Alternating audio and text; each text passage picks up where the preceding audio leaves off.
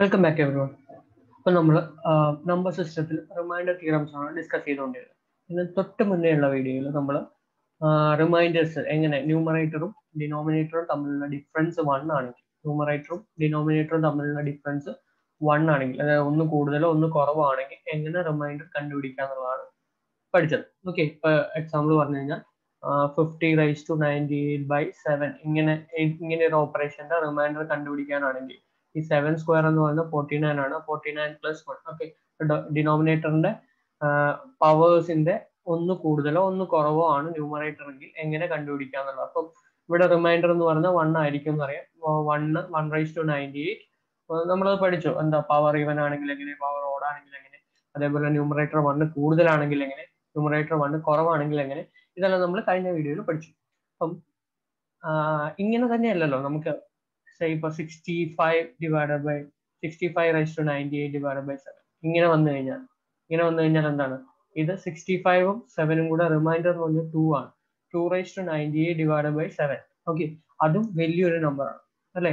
അപ്പോൾ അങ്ങനെയുള്ള കേസിൽ, അതായത് ന്യൂമറേറ്ററും ഡിനോമിനേറ്ററും തമ്മിലുള്ള, അല്ലെങ്കിൽ ഡിനോമിനേറ്ററിന്റെ ഫാക്ടേഴ്സുമായിട്ട് +1ഓ -1ഓ അല്ല, വേറെ ഏതെങ്കിലും നമ്പേഴ്സ് ഡിഫറൻസിൽ ന്യൂമറേറ്റർ വന്നു കഴിഞ്ഞാൽ എങ്ങനെ റിമൈൻഡർ കണ്ടുപിടിക്കാന്നാണ് നമ്മൾ ഈ വീഡിയോയിൽ പഠിക്കാൻ പോകുന്നത്. ഓക്കെ, അതിനുവേണ്ടി നമ്മൾ യൂസ് ചെയ്യുന്ന റൂളാണ് യൂളേഴ്സ് തിയറം.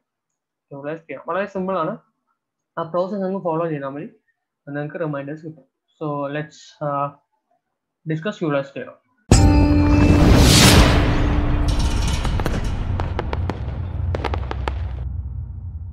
യൂളേഴ്സ് തിയറം നമുക്കതൊരു എക്സാമ്പിൾ വഴി തന്നെ പഠിക്കാം. ഇപ്പൊ ഞാൻ നേരത്തെ എഴുതി 65/98/7. How to find the remainder of this operation? Okay, ഇതിന്റെ റിമൈൻഡർ എങ്ങനെ കണ്ടുപിടിക്കാം?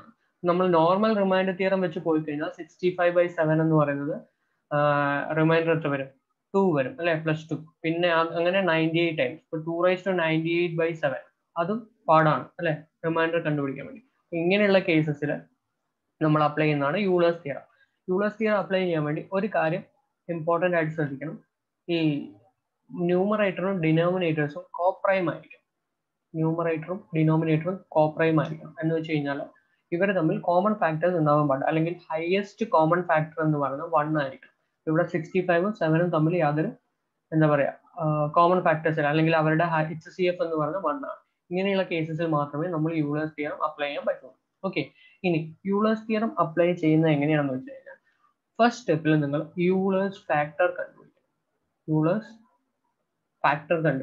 ഓക്കെ, യൂളേഴ്സ് ഫാക്ടർ എന്താണെന്ന് വെച്ച് കഴിഞ്ഞാൽ ഇവിടെ നമുക്ക് ഡിനോമിനേറ്റർ ഉണ്ടല്ലോ, ആ ഡിനോമിനേറ്ററിന് ഇപ്പൊ ഞാൻ ഇതിനെ ഡിനോമിനേറ്ററിനെ n എന്ന് വിളിക്കുവാണെങ്കിൽ യൂളേഴ്സ് ഫാക്ടർ എന്ന് പറയുന്നത് n × 1 -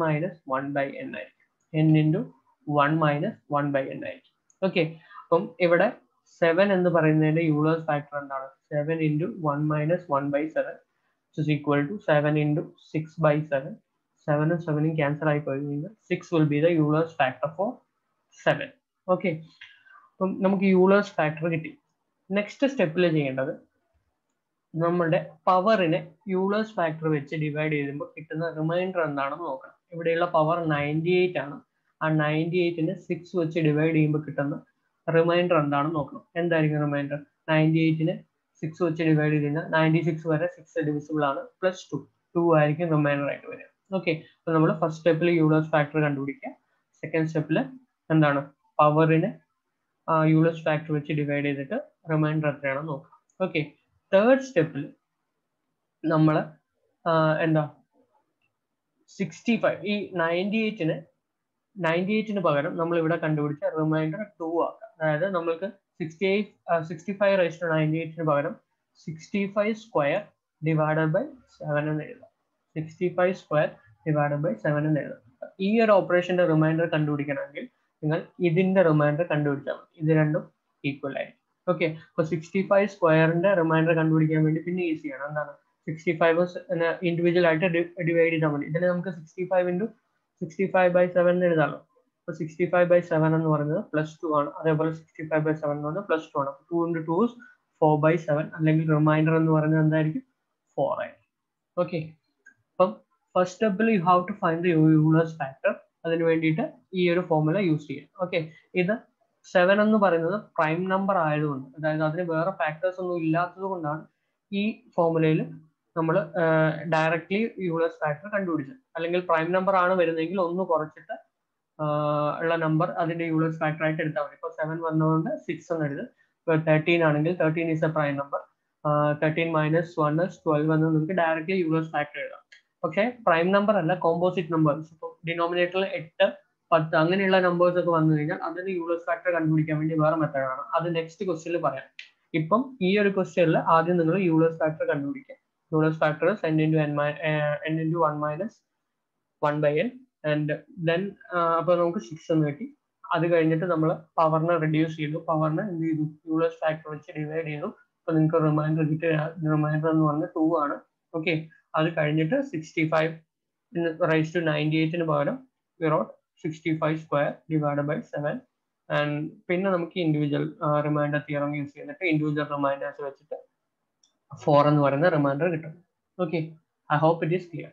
അപ്പം ഇതാണ് പ്രൈം നമ്പർ വന്നു കഴിഞ്ഞാൽ, ഡിനോമിനേറ്റർ ആയിട്ട് പ്രൈം നമ്പർ വന്നു കഴിഞ്ഞാൽ എങ്ങനെയാണ് യൂളേഴ്സ് ഫാക്ടർ കണ്ടുപിടിക്കേണ്ടത്, റിമൈൻഡർ കണ്ടുപിടിക്കേണ്ടതെന്നാണ് പറഞ്ഞത്. നെക്സ്റ്റ്, പ്രൈം നമ്പർ അല്ലാണ്ട് കോമ്പോസിറ്റ് നമ്പർ, അതായത് ഫാക്ടേഴ്സ് ഉള്ള ഒരു നമ്പർ ഡിനോമിനേറ്റർ ആയിട്ട് വന്നു കഴിഞ്ഞാൽ എങ്ങനെ കണ്ടുപിടിക്കണം.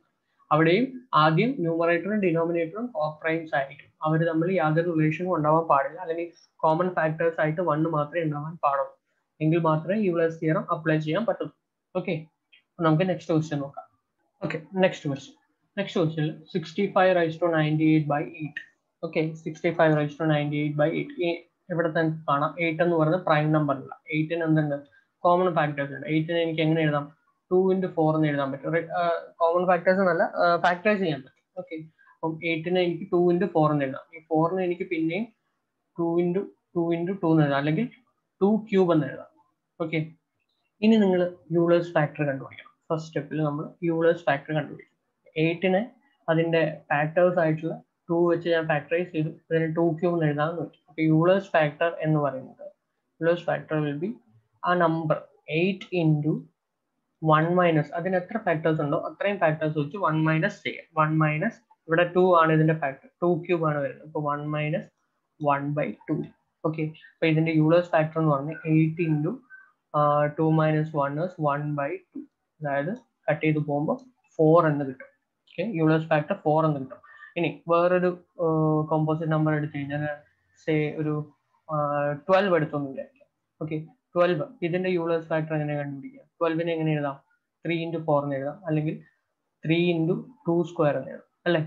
അപ്പോൾ മാക്സിമം നിങ്ങൾ എല്ലാം മാക്സിമം ഫാക്ടറൈസ് ചെയ്യാം. 4ന്റെ ഫാക്ടറും കൂടെ 2 ആക്കിയിട്ട് 2 സ്ക്വയർ into 3 എന്ന് നമുക്ക് 12നെ എഴുതാം. അപ്പൊ അതിന്റെ യൂളേഴ്സ് ഫാക്ടർ എന്ന് പറയുന്നത് എന്താ? Number into 12 into first factor 2 എന്ന് എടുത്താൽ 1 minus 1 by 2. പവർ നിങ്ങൾ ശ്രദ്ധിക്കേണ്ട. 1 minus 1 by 2 into 1 minus 1 by 3. Okay, which will be equal to 12 into 1 minus 1 by 2 is 1 by 2 into 1 minus 1 by 3 is 2 by 3. Okay, 2 into 3 is 6. 2 times 2 into 2 is 4. 12ന്റെ Euler's factor എന്ത് തന്നെയാണ്? 4 ആണ്. ഇങ്ങനെയാണ് നിങ്ങൾ എന്താ composite number വന്നു കഴിഞ്ഞാൽ Euler's factor കണ്ടുപിടിക്കുന്നത്. അതിനെ മാക്സിമം ഫാക്ടറൈസ് ചെയ്യുക. ഫാക്ടറൈസ് ചെയ്തതിന് ശേഷം ആ number into 1 minus 1 by 2 then number into എത്ര ഫാക്ടേഴ്സ് ഉണ്ടോ അതിന്റെ എല്ലാം 1 minus 1 by 2. Factor a into b into c ആണെങ്കിൽ okay 1 minus 1 by a into 1 minus 1 by b into 1 minus 1 by c എന്ന് ചെയ്യാം. ഓക്കെ, മനസ്സിലായെന്ന് വിചാരിക്കും. അപ്പൊ നമ്മൾ ഇതിൽ ഈ കണക്കിലേക്ക് വന്നു കഴിഞ്ഞാൽ നമുക്ക് യൂളേഴ്സ് ഫാക്ടർ കിട്ടി. എത്രയാണ്? 4 ആണ്. നെക്സ്റ്റ് സ്റ്റെപ്പിൽ എന്താ ചെയ്യേണ്ടത്? അതിന്റെ പവറിനെ റെഡ്യൂസ് ചെയ്യാം. 98 by 4. ഓക്കെ, റിമൈൻഡർ എത്രയാണ്? 98 by 4 ചെയ്യുമ്പോൾ റിമൈൻഡർ എന്ന് പറഞ്ഞാൽ 9ൽ 2 times 18ൽ 16 2 തന്നെയാണ് റിമൈൻഡർ ആയിട്ട് വരുന്നത്. 65. തേർഡ് സ്റ്റെപ്പിൽ നമ്മൾ ഇതിനെ മാറ്റി എഴുതും. എങ്ങനെ? 65 98ന് പകരം 65 square by 8. Okay, 65 square by 8. 65 square by 8 എന്ന് പറയുമ്പോൾ എന്താ ഇൻഡിവിജ്വൽ ആയിട്ട് റിമൈൻഡേഴ്സ് കണ്ടുപിടിക്കുക. ഇൻഡിവിജ്വൽ ആയിട്ട് റിമൈൻഡേഴ്സ് കണ്ടുപിടിക്കുന്നത് 8 into 8 64. 64 plus 1 ആണ് 65. അപ്പോൾ +1 1 square by 8 will be equal to 1. Okay, പക്ഷെ ഈ ഒരു പ്രോബ്ലത്തിൽ നമുക്ക് യൂളേഴ്സ് തിയറം അപ്ലൈ ചെയ്യേണ്ട ആവശ്യം ഉണ്ടായിരുന്നില്ല. അപ്പോൾ ഇവിടെ നോക്കിക്കഴിഞ്ഞാൽ 8 സ്ക്വയർ എന്ന് പറയുന്നത് 64 ആണ്. ആ 64നോട് +1 ആഡ് ചെയ്തിട്ടാണ് 65 കിട്ടിയിരിക്കുന്നത്. അപ്പൊ ന്യൂമറേറ്ററും ഡിനോമിനേറ്ററും തമ്മിൽ 1ന്റെ ഡിഫറൻസ് ആണെങ്കിൽ +1 ഡിഫറൻസ് ആണെങ്കിൽ എന്താ അതിന്റെ റിമൈൻഡർ ഓൾവേസ് വിൽ ബി 1 എന്ന് നമ്മൾ കഴിഞ്ഞ വീഡിയോയിൽ പഠിച്ചിട്ടുണ്ടായിരുന്നു. പക്ഷെ നല്ലതാണ്, നമ്മൾ ഈ ഒരു വീഡിയോയിൽ നമ്മൾ യൂളേഴ്സ് തിയറം വെച്ചുകൂടി അത് വെരിഫൈ ചെയ്തു.